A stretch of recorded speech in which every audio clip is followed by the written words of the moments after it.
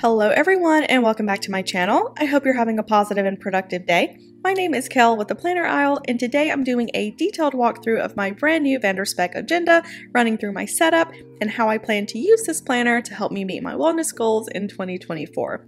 I did a brief walkthrough of this agenda in part 3 of my planner routine series. I'll link that video in the top right corner in case you want to check that out. I'm also planning some fun giveaways next year via Instagram. I'm not sure what products that will include just yet, but make sure to follow me so you don't miss out. If you have any topics that you want to learn more about or anything that you'd like for me to cover, make sure to let me know in the comments. And as always, I will include links to everything that I use down below. Without further ado, let's hop in.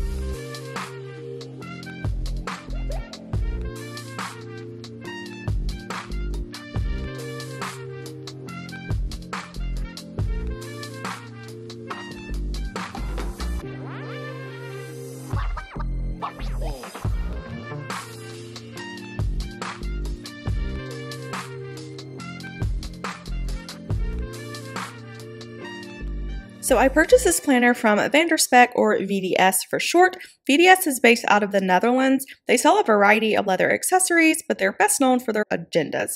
They have a lot of different leathers to choose from. The one that I have is their Janet leather in the color Velvet Sand. This is a suede or a nubuck leather. It's incredibly high maintenance. It holds on to just about everything that it comes into contact with. I did own another VDS in an A6 Stardust Croco. It was a really nice light grayish beige. I love the color, but the A6 was just too small for me, so I did end up selling it. Unlike the Janet leather, the Stardust held up pretty well against stains, unlike this one here. I did know that I would need to baby this one before I purchased, but I absolutely love this color. On camera, it looks more pink, but in actuality, it's really more of like a mauve color with gray undertones. I've had my eye on this one for a while now and decided to just take the plunge and purchase it. Unfortunately, it does hold up to its reputation. I ended up getting a watermark on it within 10 minutes after taking it out of the box. I washed my hands and I didn't dry them all the way, and I picked up the planner, and just like that, it was stained. I ended up purchasing a ton of leather cleaning tools, which removed the stain, as well as the others that have gotten on it over the past few weeks. But ultimately, I've decided to just roll with it. If it gets a stain, I'll still clean it and try to remove it. But as a functional planner, it's important for me to be able to use my agenda without having to worry about tiptoeing around each section. Your planner should always be prepped and ready to grab whenever you need to plan. If you're scared to get it damaged, then you're less likely to use it, which defeats the purpose of having a planner. The other great thing about VDS is that you're able to customize your planner however you want to. It does add additional costs, and it also takes a little longer to ship that way, but it's such a great option if you have a specific layout that you want. I got several customizations on this one. I'll go over them here, but I'll also list them down below in the description if you're interested in my exact configuration. Before I hop into the specs, I did purchase a planner case to help keep it clean. This one is from School Street Media in the color taupe. I'll link her shop below in case you want to check it out. So hopping into the specs, this one is a 5 size or manager size as it's listed on the website. The standard design includes curved corners. I did opt for squared. I really like the look of squared corners. It just feels a lot more sharp and crisp to me compared to rounded. I also chose 35mm silver rings. Silver is the default color, but you can choose gold hardware if you want. I love gold, but since I'm using this as my wellness planner, I really wanted a more muted, sort of calming look for this agenda. Silver really just softens the look and provides a really nice subtle contrast to the Velvet Sand. The 35mm rings are huge, but because I'm using this as a comprehensive wellness planner, I wanted to make sure that I had enough space to fit everything that I wanted to in here. So this is a pic of the default interior setup. On the left side, you have 10 horizontal credit card pockets, one bottom pocket with 2 credit card pockets in the front, and then one slip pocket. And then on the right-hand side, you have a slip pocket and a zipper pocket. And then the A5 size does come with 2 pin loops as well. For me, I added 2 secretarial pockets on the left and right-hand side. I like slip pockets for journaling cards and things, but for papers or anything else that I'm grabbing frequently, secretarial pockets just make it so much easier to add and remove things. I also chose the Steve layout, which changes the card configuration on the left-hand side. So instead of 10 credit card pockets, I have 2 horizontal slip pockets and then 3 vertical credit card pockets at the bottom. This layout is a lot more practical for me. I like having two bigger, wider pockets at the front in case I want to put any sticky notes or other accessories in here. I also don't have a lot of use for credit card pockets, so reducing it from 13 to 3, it just made a lot more sense to me for what I'm using it for. I did add a flyleaf with squared corners, and I also added stiffener as well. I'm not a huge fan of floppy leathers, so the added stiffener just allows it to keep its shape a lot better. So those are the only customizations that I made, but there's so many options for your custom build. You can add a big back pocket or pockets on the outside of your planner. You can add an additional popper, a longer strap, or a chunkier clasp. I know a lot of folks who stuff their planners love that option. You can choose larger pin loops or ring protectors. There's really just so many options. That's one of the things that I love about VDS. They really make it easy to create a planner that fits your style and your needs. If you don't want to customize and you want to purchase their default setup, you can buy from their Touch Me line. These are ready-made planners in select leathers and colors. The great thing about these is that there's no additional wait time. You can just buy the one that you want and the VDS team will ship within 5 business days. I think this would be a great option if you want to try a VDS planner or different leathers. Since custom orders are a bit more expensive, their ready-made planners let you test the features that you may or may not want. So moving on to my setup, as I mentioned earlier, my goal for this planner was to have a very relaxed nature-like feel to it. I decided to choose a forest green and silver and gray as my complementary colors. I'm going to be in this agenda multiple times a day, so I really focused on a calming aesthetic with simplified function. I'm still waiting on a few inserts to come in, but for the most part, this planner is ready to go for 2024. So starting at the front, in my Secretarial flap, I have this forest green novella dashboard from Cloth and Paper. This is a duo dashboard, so there was a matching white half-page dashboard that came with it. I'm using that one in my main everyday carry next year, but I love the color of this one for this planner. I also plan to keep 30-day challenge sheets in here. I'm creating 4x6 laminated challenge cards for my fitness routines. Right now I have a total of 12 that I'm designing, but I'll probably keep 3 or 4 in here at a time so it doesn't get too bulky. Next is the slip pocket.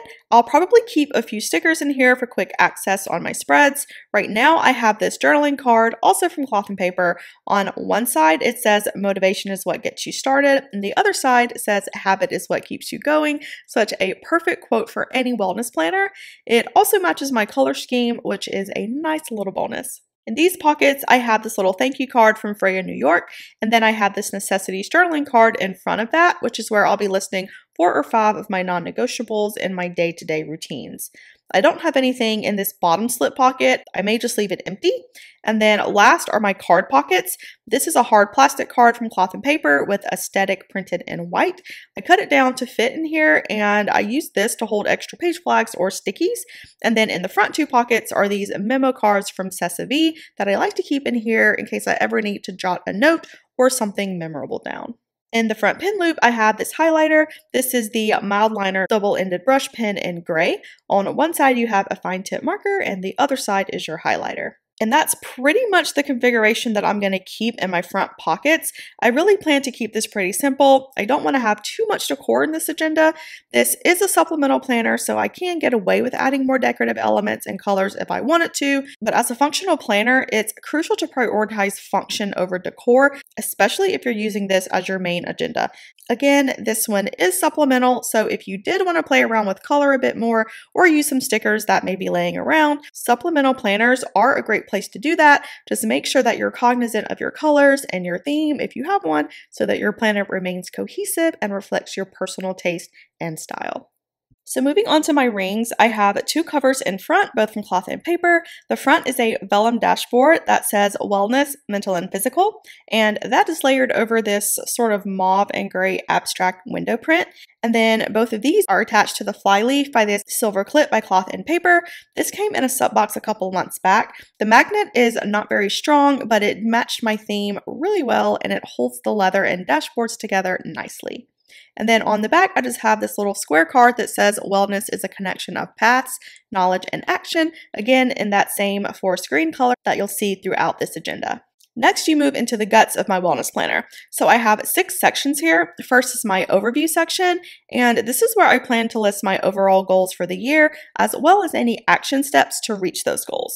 So for me, for 2024, my overall goals are to lose 40 pounds, reduce processed food, average 3 exercise days per week, and increase my overall activity level. Looking back at this year, I was able to identify trouble areas and days or situations where I fell short of my goals. Using this year's numbers, it really helped me hone in on the things that I need to focus on and areas where I need to be a lot more disciplined.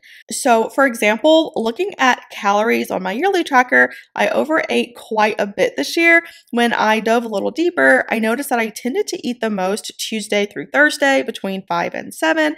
That tends to coincide with my busiest days at work. So one thing that I've been doing is looking at stress relief techniques that may help when I'm prepping for meetings or difficult conversations. I tend to munch when I'm feeling anxious or nervous, and 10 peanuts or chips can easily turn into an entire bag if I'm distracted. So next year, I really plan to work on that.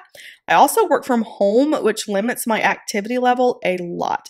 I'm much more sedentary than when I used to work in office a few years ago, so I do plan on adding walks throughout the day and setting notifications and reminders to take a break every hour or so and do 5 minutes of quick exercise just to keep my energy levels up and help with stress and fatigue. This will look somewhat similar to my goal spread and my wellness section in my main planner, but I'll probably include some inspirational quotes and affirmation pages in this section as well. So next is my daily wellness log section, which is where the bulk of my logging takes place. These are my daily wellness log sheets. They pair with my yearly log sheets that I covered in my last video. Both of these are available for download in my free resource library on my website in case you're interested. Right now, I have a 5 size available, but I will be adding more sizes hopefully by the end of the month. So on the back of the cover page is a blank grid. You can use this to write goals or measurements or anything else that you want to keep track of. And then the next page is your daily log. So I designed these with 2 days per page. I'm a big fan of keeping a full year's worth of inserts in your planner if you can, so I really wanted to make this as compact as possible. So if you logged January 1st to December 31st of next year, you would have 92 sheets total. So starting at the top, you have a key, a line for the day of the week, and a line for the date. The key has a letter for each meal that you can color code with a dot marker or highlighter. So here I'm marking breakfast in orange, lunch in green, dinner in blue, and snack in purple. You certainly don't have to color code at all if you don't want to. It just helps me see my day a lot easier. In the blank column on the left, you have a place to check off if you took any vitamins or supplements, a place to mark how many cups of water you drank, what type of exercise that you did that day, your number of steps, and then your mood or how you felt that day. And then in the grid box on the right is where you list what you ate that day, how many calories each meal was. Here is where you write your total calories, and then there's a place at the bottom for any notes. This log is very detailed. I do use it in conjunction with my yearly logs. A few times a week, I take the information here and then fill in my yearly log. That way I can see my progress, whether I'm at home or on the go. If you don't log this much detail and prefer more of an overview, feel free to download just the yearlies. Each page tracks each category over a 1-year span, so you aren't logging all of the detail that you would include here. Another option if you aren't a fan of logging or writing things down at all are fitness tracking apps like MyFitnessPal or Noom. I personally use these as well, especially when I want to track macronutrients or to make sure that I'm getting enough fiber or vitamins or something.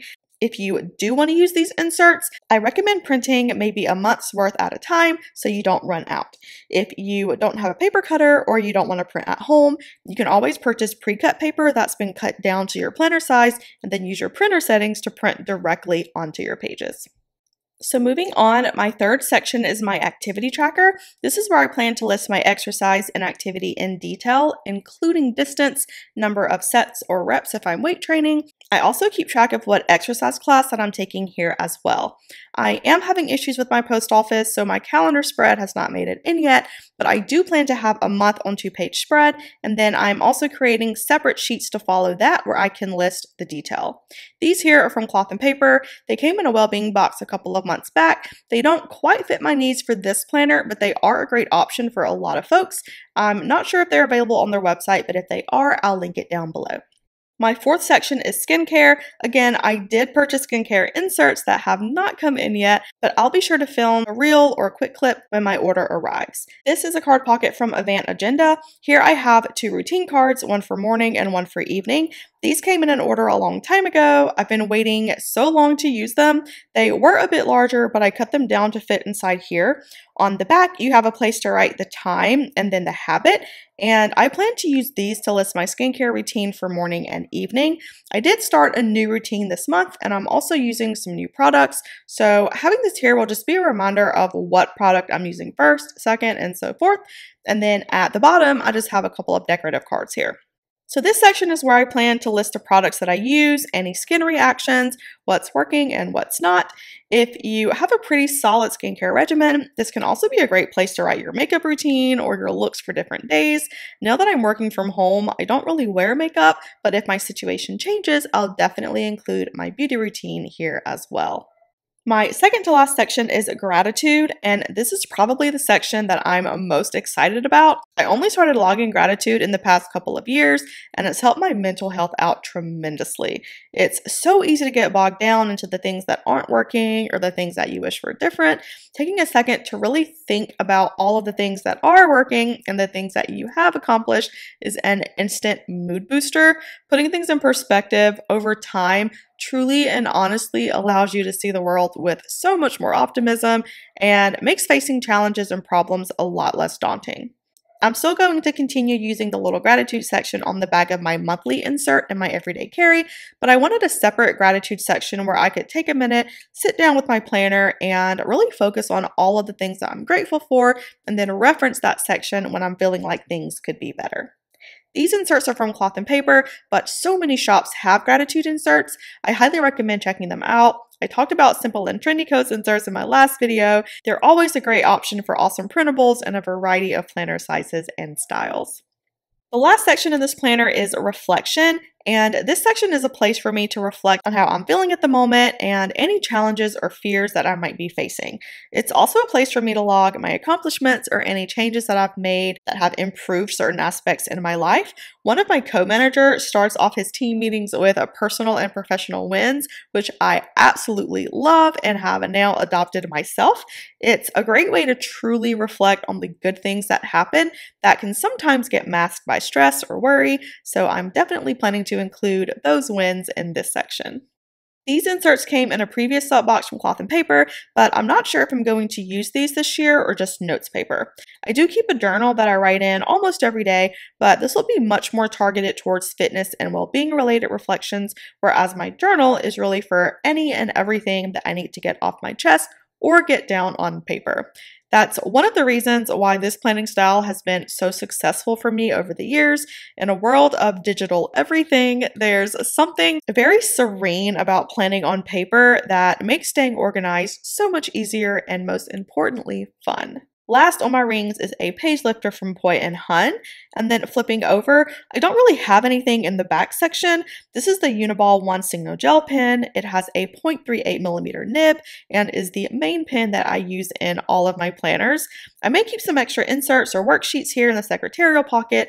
I'm not sure just yet. If I have anything confidential, like maybe some passwords or logins, I'll throw that into the zipper pocket.